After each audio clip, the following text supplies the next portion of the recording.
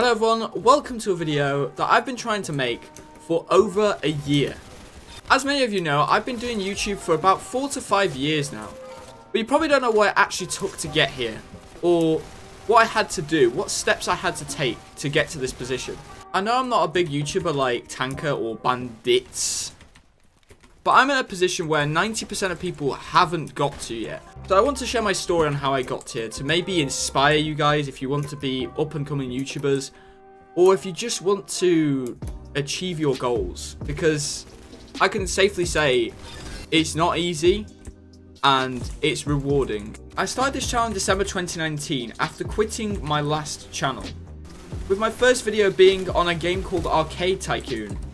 This video is private now because the second episode literally had no audio, so that shows how good I was. I remember vividly getting the headset that had a mic, and that's what I recorded my first few videos on. It was quite funny how big they are compared to my head. But the videos didn't do well. The first 20 were equally as bad as my first, with the thumbnails being bad, the titles being bad, and generally just no editing going into them at all. Right off the bat.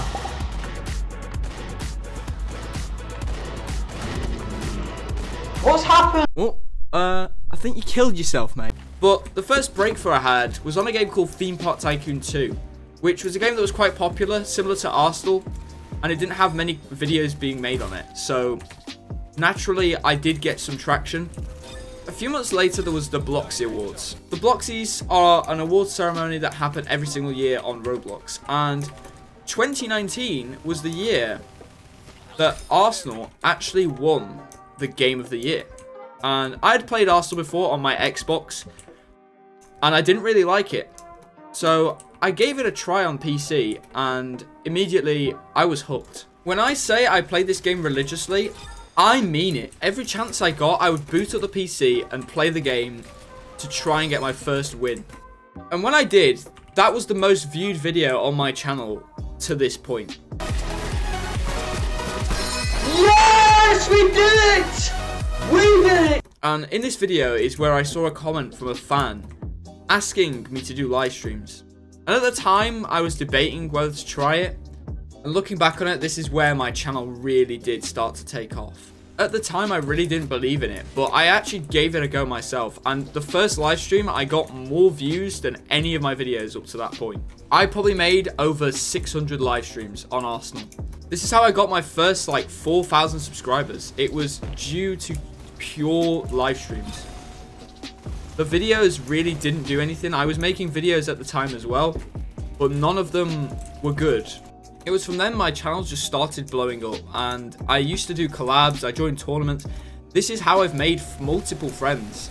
YouTube itself got me to speak to more people. At the time, I wasn't really social in school and all that, so realistically, I had a few friends from school, but my main social stuff was online, and it was through Arsenal, which is crazy to think.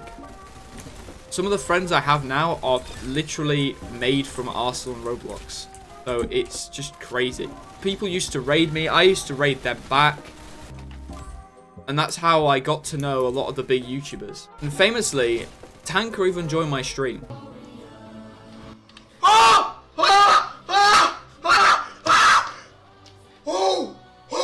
Can I just kill myself again? But this time in real life. But yes, the biggest YouTuber on Arsenal ever, undoubtedly, was Tanker, and he joined my stream. If I say I fanboyed, that would be a major understatement. But in 2022, everything kind of changed. Everything became repetitive. Arsenal barely got any updates, so I started slowing down. And my views on my live stream, well, they were just doing normal. They were doing fine, because after you gain subscribers, you have expectations, and if you don't meet those, you kind of get a bit demotivated. The big problem was actually hackers. The hackers were joining my stream and then crashing the server, and some of these hackers just wouldn't stop. Some of them were nice. Some of them just went, you know what, I'll leave you. Others went, nah mate, we are ruining your life as you know it. And they just crashed my server every single time. This made me really go like into a stage where I just didn't want to make videos or stream anymore. So I took a break and switched game to Roblox Bed Wars. The videos I made on Roblox Bed Wars were quite good, but there was so many YouTubers making videos on it that my videos just got lost in the middle of the pack. I felt hard done by, if I'm being honest, but looking back, my videos probably weren't the best, and they're not as good as I probably thought. Wow, you blew his foot. Good shot. Hey, you got it. Hey. I was coming in and out of Bed Wars and Arsenal. I was switching between the two, and this wasn't great for my channel. My videos were just getting super low views. But the thing is, it didn't stop me. So I found this game called Base Battles, which was recommended to me by a friend. And when I started making videos on this, my first video did a lot better than I expected, and a lot better than my videos prior, which were Arsenal and Bed Wars. So I kept to this game, made 5 or 6 videos, all of which got decent views. Like, one of them is on like 9,000 views now. So then, I wanted to implement the same formula in my Arsenal videos. What happened? The peak of my channel, and that was just crazy. For a channel with only like 6,000 subscribers, I grew. And this era went on for about 5 to 6 months. I was making 1 video a week, and each video did really well. Like, I was starting to feel like a proper YouTuber. And this was basically my downfall. I didn't realize how much of a burnout you'd feel making videos, because at this point there was no updates on Arsenal. So I had to think of things people would enjoy, make it kind of original, which I didn't manage to do, I'll be honest. I didn't really manage that. I remember going up, I think it was 1,000 subscribers in a month, which I had never seen anything like that. I previously had a really good month when I was doing live streaming, 500 subscribers, and just a crazy amount of views, which was from raids and mostly because of that.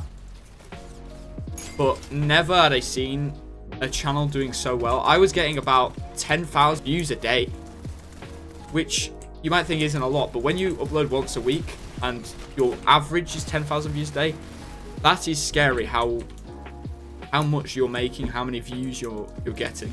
But yeah, with YouTube, you need tons of dedication, and you don't have much room to make mistakes.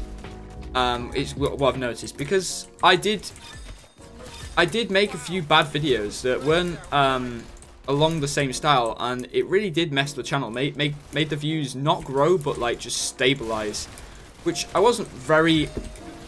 didn't really hate, but again, it felt demotivating, and I eventually just had enough. I stopped making videos for a few months, came back, made a few videos, did well, came back again. Eventually, I left it for too long, and we are in the situation right now where I need to make these videos count. If I believe and I take action and do it, I think I can do it, guys. I think I can make this channel a good place for people to watch content, make it entertaining, and that is my story on how I became an Arsenal YouTuber. And if you have heard me sniffling all video, the reason for that is because I'm using, well, I'm gonna end this video off with a win for the boys. The guy rage quit as well. But in all seriousness, guys, I'm gonna end this video off by saying thank you for the years that you've been watching me, and thank you so much for supporting me throughout the years. I know this may seem like a goodbye video, but ironically, this is the start. This is the building phase of my channel. And if you're here to stay, thank you so much. And if you don't want to watch these videos, that is absolutely fine. You guys can enjoy other people. But I am back, and we'll see how everything goes. Thank you, everyone, and I will see you guys in the next one. See ya!